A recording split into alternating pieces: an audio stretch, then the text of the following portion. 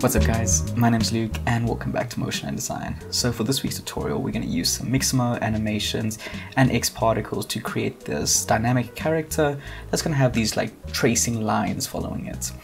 So the way that this all started was a comment on one of my previous tutorials, someone asking how to stick particles onto an object, an animated object, and I'm not gonna lie, it took me hours to figure it out, and all it was one button. I was using all these different techniques, none of them worked, and all it was just one simple button. But hey, I was able to make a tutorial out of it, so yeah, let's get straight into it.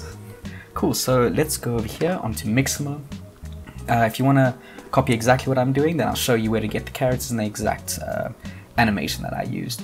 So I wanted to use this mannequin over here. If you just go to characters, scroll down, you can see this mannequin over here. You can use anything you want, the technique should work no matter what character you use. Then let's go over here into animations, and for my animation I used type and dance over here, and if you want to use the exact same one you're going to go to page 2 and it's this Northern Soul floor combo. Cool, once you have that, download it as an FBX file, and then yeah, let's import it into Cinema 4D.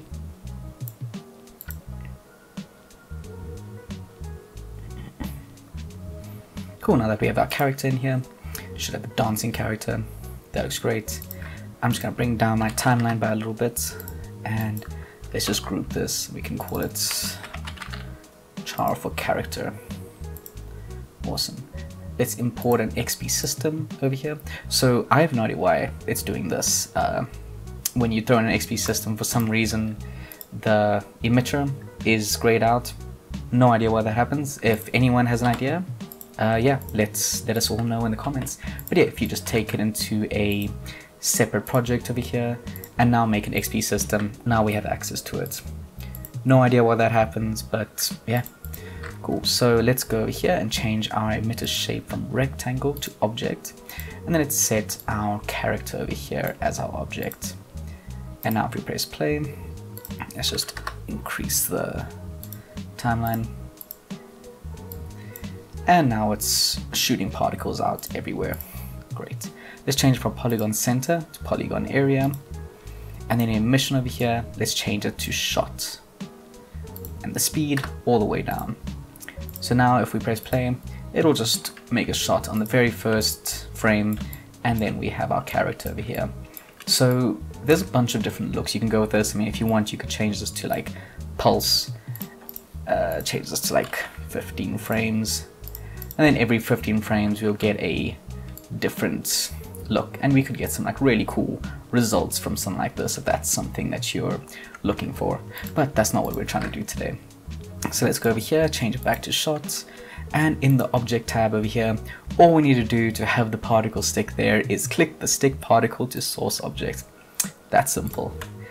And now when we press play, it sticks with them.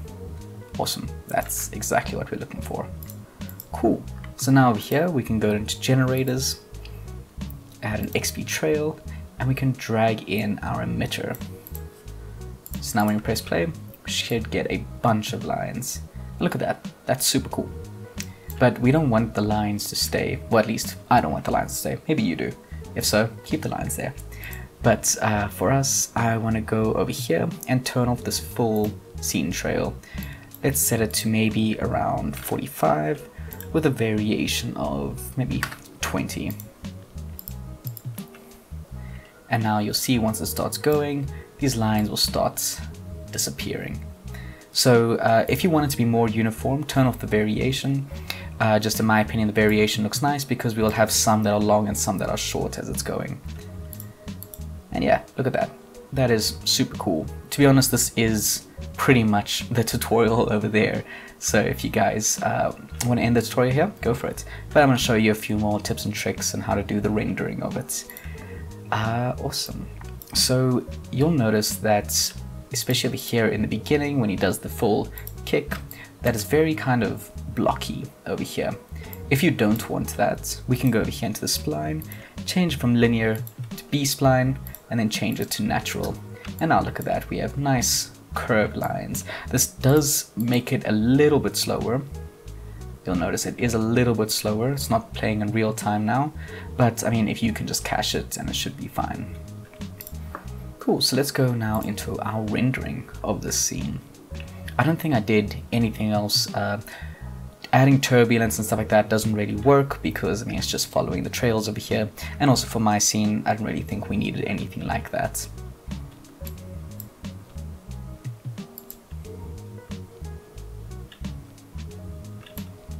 Cool, so we have our character over here. Let's just set up a ground plane. Cool, so to add geometry onto our trails over here, we're going to go to extensions, Octane, and add in a Octane tag. We're going to turn on our hair over here, and now we got a bunch of hair. Super cool. So you'll notice that at the end of each hair, it's a open tube, which does not look very nice, unless that's what you're wanting. But that's not what I wanted. So over here, we can set the tip to 0. No, wrong way around. We can set this to 0. The root thickness. So now we get these really nice thin lines. And I think the front over here, let's maybe set it to maybe around 0.5. So it's a little bit more thin. Awesome. So to texture X particles trails, for some reason, is another thing that took me forever to figure out. Because I mean, you'd kind of think that you could change the emitter color over here to like a random color and it would change the trails. That does not work. You would think if you go into the thickness and color over here and change it to particle trail, that it would, you know, take the particle and use that as the same color. But no, that does not work either. You would also think that by adding in the diffuse over here a gradient, you know, because we usually use Octane gradients, you would think that that would color it, but if we had to choose this, it's only one color.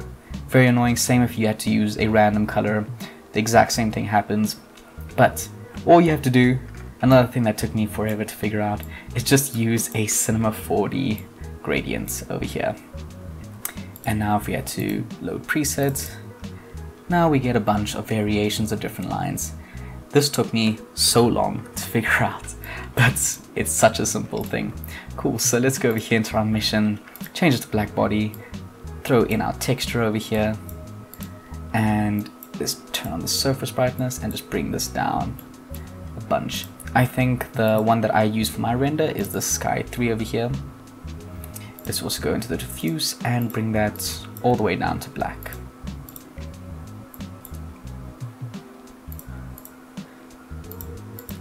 And now, look at that. We got this super cool dynamic character that has these really awesome trails following it. So you can add some more things by adding more particles to it, increasing the length of the trails by changing how long the trail lasts over here.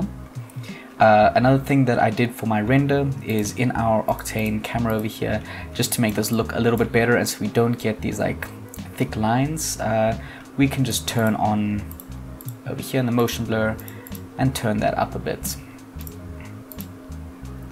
So if your character, so you'll see over here that this has motion blur, but our character does not. If that is happening for you, in our character over here, all we need to do is add in a Octane tag, and that should tell Octane to use that, and we should be able to get motion blur with our character now. Let's just make sure that works. Let's see.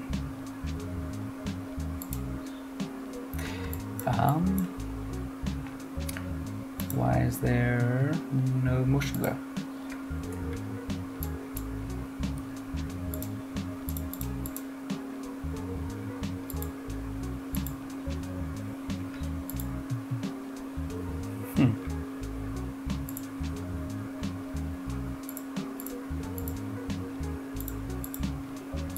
Okay, so if you're not getting motion blur, just change it to transform and vertex, it seems, over here.